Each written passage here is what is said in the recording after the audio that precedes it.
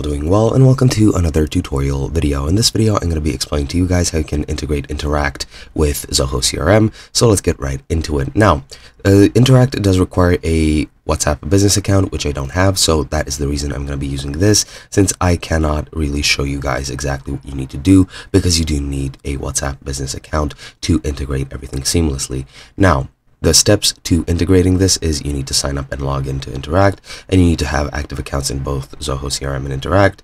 And if you have an existing account, you can just log in and head over to the integration section on Interact. Now, once you get to that screen or that section, you need to select Zoho CRM and then proceed ahead.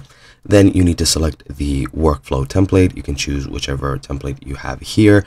There are, as you can see, 3 available in this screenshot over here, and you just need to select it and input all the information needed. You also have your webhook over here, which you can use to connect everything, and you can easily use that integration. Now, to connect this, you just need to install the workflow and then click on edit settings and authenticate your account by providing the API key, which I've mentioned previously, which is, I'm pretty sure, related to the webhook URL. And you just need the API keys and credentials. And for Interact, you just need to authenticate your account similarly, and that should be it. Now, once you're done with that, you need to configure flow. Under flow configuration, you need to map the relevant data fields between Zoho CRM and Interact to make sure that all the information is set up properly, and the first name, last name, phone number, and email need to be synced in between those two. So make sure you enter everything which is on Zoho CRM and Interact.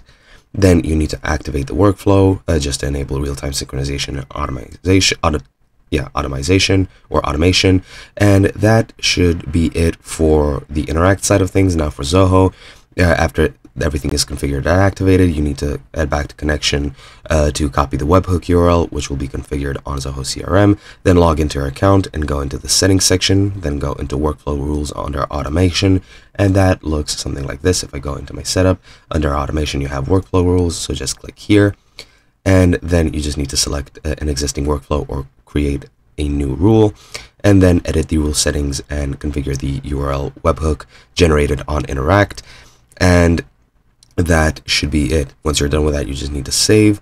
You need to ensure that the method is post and the body has this JSON code added with this basis on leads or deals modules that you are updating. And yeah, that is pretty much how you integrate both of those services. Hope you guys enjoyed, and I'll be seeing you guys in another video.